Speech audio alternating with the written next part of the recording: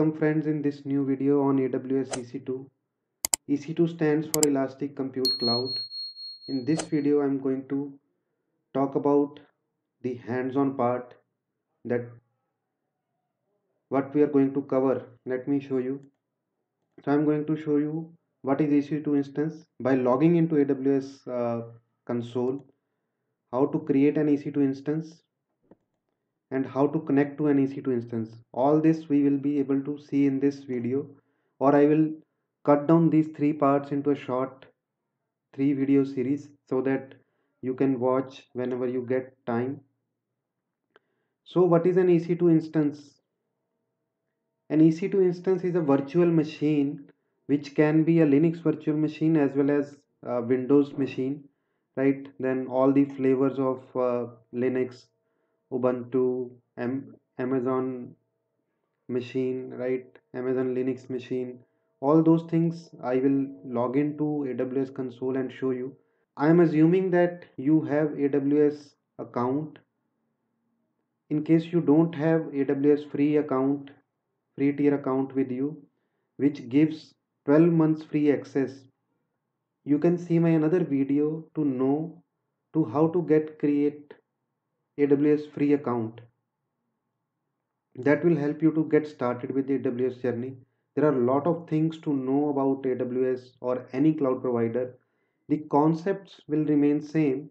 The steps to follow on AWS might differ from in Azure or in Google Cloud platform, right? But the underlying concepts will remain same. Virtual machine is called EC2 instance in AWS.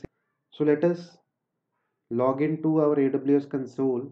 If you see, I have logged into AWS console and you can see that I have used the IAM user with which I can log into this account. This is the same user which I have created during my previous video on AWS free tier account creation. So let me go to EC2. I can type EC2 on the top left search box. I can also bookmark this so that it will be available here. So I can click on EC2. It will take me to the EC2 dashboard. Right now I'm into new experience of AWS EC2 or AWS console, and please note that this is the region in which region you are going to create your EC2 instance. This reflects that. So across world there are many regions of AWS where AWS physical infrastructure is present, data centers are present from where you are going to create this EC2 virtual machine. So I'm going to use North Virginia only. So you can choose any one of these regions, or wherever you want to deploy your applications, right? So that location should be closer to your end users, right? Or it can be multiple regions also. For now, let us not bother about that.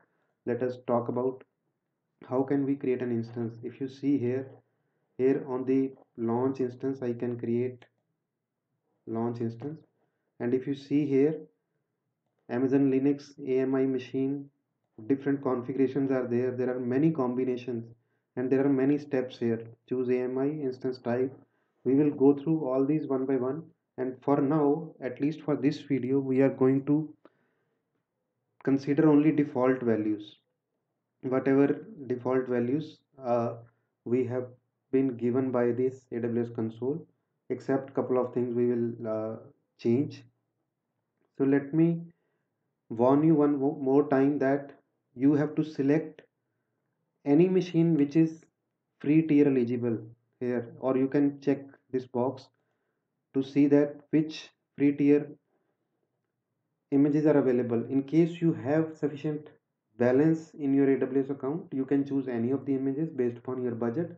Otherwise, you are suggested to go with any of these free tier eligible instances. So if you see here, it is Amazon machine image, or I will select, let us say I will search Ubuntu.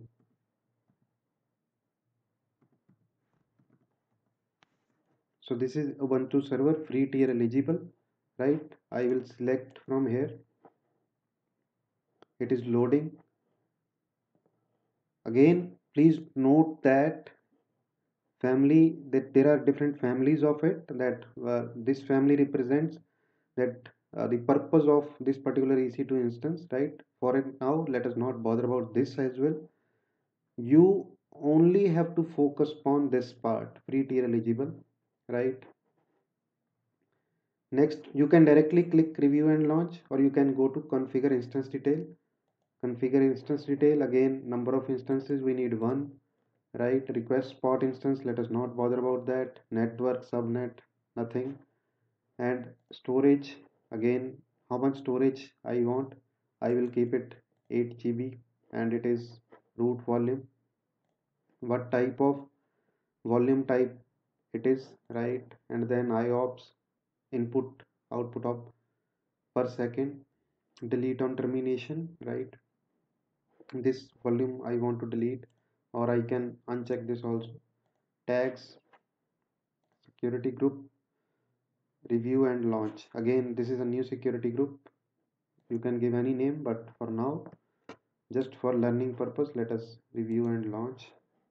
This is the configuration, and if you see, AWS is giving me warning also that my instance is not as secured as it should be, right? So for now, it is just for demo purpose. I'm going to delete this after recording this video, so I'm not bothered about that. Same way, you also should delete or stop this instance once you have practiced. Otherwise, your AWS cost will be on the higher side, and you will uh, repent afterwards. So I'm going to launch it. One more thing is, choose an existing key pair. In order to connect to this EC2 instance later, you will need a key pair, right? So click on create a new key pair.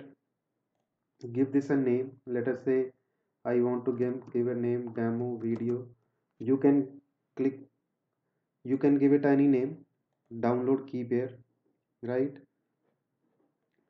And please save this somewhere, right? Launch instances. This step is very critical. If you have lost this key pair, you won't be able to connect to this EC2 instance. So please keep this safe. And also one more thing, the file which you have downloaded, it is in the .pem file. So if you are using your Windows machine to connect to this EC2 instance, I will let you know that which software do you need to connect to this EC2 instance, as well as how to use that .pem file also. So for now, I'm going to launch an instance.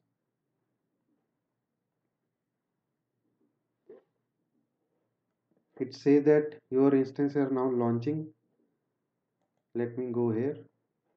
Again, EC2 dashboard, I have come again here, and it is saying that pending, instance state is pending.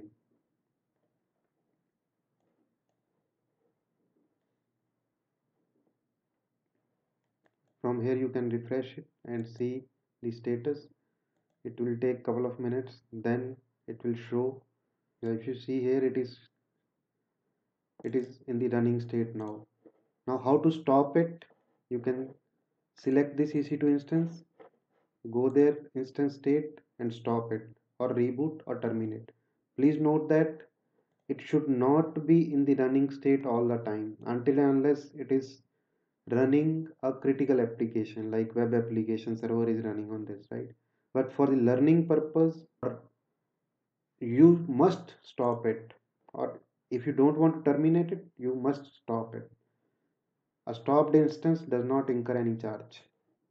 On the bottom side, if you see here, you can see all the details. Public IP address, note down this public address. This we will use to connect to our EC2 instance, and you can name it also that demo video from here. Save. So this way you will be able to recognize this. Or let me show you that how to connect to this from within AWS console. You can click connect here. Username is Ubuntu. Connect. It is loading this EC2 instance from the AWS console here. And please note that in case you are going to choose Ubuntu, the default username is Ubuntu. In case you are going to use some other machine, other Linux machine, then username will be EC2-user. That I will display in this screen also, or mention in the description section of this video as well. In case you find any difficulty, please don't hesitate to put your comments in the comment section of this video so that I can answer your question, right? So I don't want you to face any difficulty in this. So this is how, let me just go there and see lsl, right? And I can clear this. And now if I want to see pwd, right, make directory test, make directory test1 lsl, right? All these commands I can do. Vi test or vi first file, it will open a vi editor. Insert, this is test file.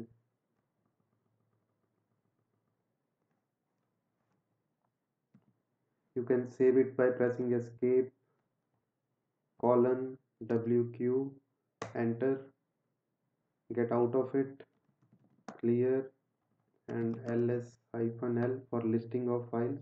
You can see that cat first file, and it will show me the content of this file. So this is how we can connect to an EC2 instance from within AWS console, right? You can connect to it. I will tell you in the next video that how to convert that .pem file, or how to use that .pem file to connect to this EC2 instance from your desktop, whether you are using Unix machine, whether you are using Linux machine or as a desktop, or you are using Windows operating system, right? That I will tell you in the next video. For now, I think it is sufficient to let you explore AWS on your own, at least EC2 part. And please don't forget to stop it. Right now I am stopping it, right? Because we want to connect to it again. And one more thing, that don't lose that .pem file. We will be using it throughout our videos or throughout our AWS training, through which we are going to cover many topics, right? So please be with me. I hope you have liked this video and you will stay tuned to my channel. Please like, subscribe and share this video as much as you can. Looking forward for your comments and feedback also.